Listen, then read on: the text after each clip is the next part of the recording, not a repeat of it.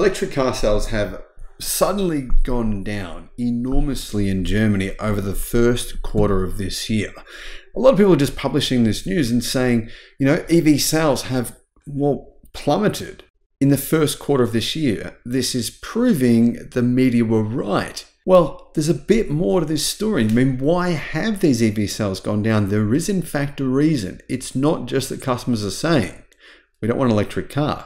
Hello my friends, welcome to the channel. I'm Sam Evans, you're watching the Electric Viking. It's great to see you. EV sales declined by 14.1% in Germany in the first quarter of this year. Tesla sales fell even more than that. Now it is true that Tesla did have their Gigafactory in Germany disrupted for several weeks because one of these so-called environmental protesters went and smashed up the power lines. So it meant that Tesla and other businesses in the area had no power until that was all fixed. However, Germans purchased a total of 695,000 new vehicles in the first quarter of 2024. That marked a 4.2% increase compared to the same period in the previous year. But sales of electric vehicles experienced a decline of 14.1% in Q1 over last year, dropping from 94,736 to 81,337. Even though that sounds bad, it's actually a pretty good result when you consider what has actually happened.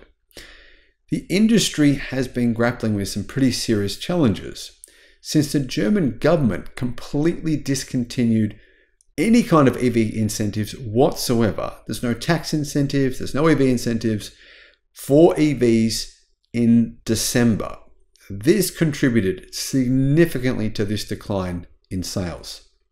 In addition to that, the Volkswagen Group, who obviously own half of the brands in the world, not really, but they own a lot of brands, they are the biggest car selling group by far in Europe.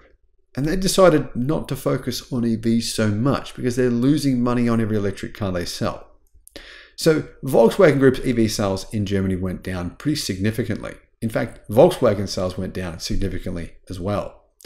The decline in EV sales in the market was particularly pronounced among European automakers, as reported by data from the KBA.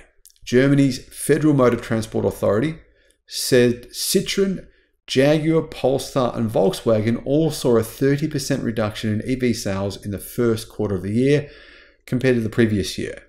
Porsche, Peugeot, Mini, Fiat and DS experienced even bigger contractions with reductions exceeding 40%. Europeans weren't the only ones to feel this challenge though. Tesla sold the most EVs in the first quarter, but that was still only 13,000. This represented a decline of 36.7% from the 20,700 that Tesla sold in the first quarter of 2023. The first 3 months of 2024 didn't spell disaster though for all EV manufacturers. BMW's EV sales actually blew up. They grew by 84%. Now admittedly that's from a smaller base, but still, BMW sold 8,000 electric cars. That's pretty good compared to the previous year.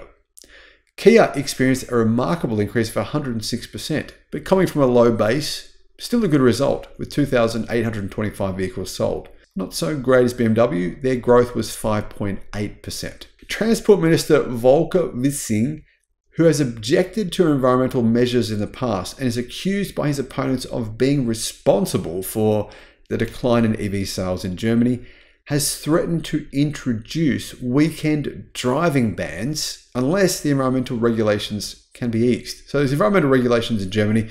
Those regulations are not being met because so many people are buying internal combustion powered vehicles.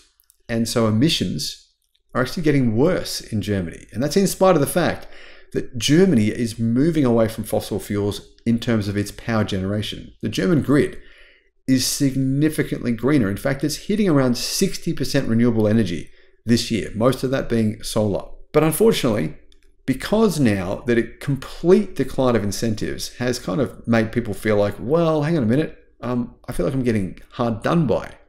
I'm paying way more than what my neighbor did. Surely the German government will bring back these incentives. That's what I think a lot of people feel like. They feel like, well, hang on a minute, this should happen.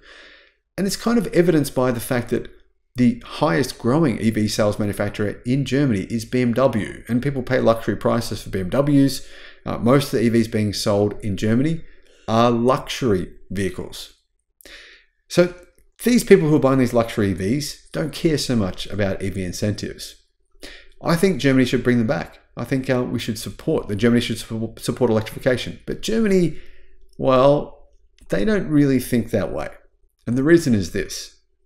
German automakers are not making profit selling EVs. They want to slow down the disruption. They want to slow down the transition away from fossil fuels to EVs because, well, they need to make as much money as they can for as long as they can. German manufacturers know they can't contend with Chinese manufacturers.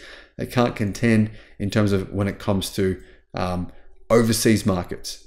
They don't make EVs at a price that they can sell them at a profit for or outside of China, to be honest. That's a big issue for them. And that's the key reason, in my opinion, why subsidies were revoked. I mean, you might think differently. Let me know in the comments.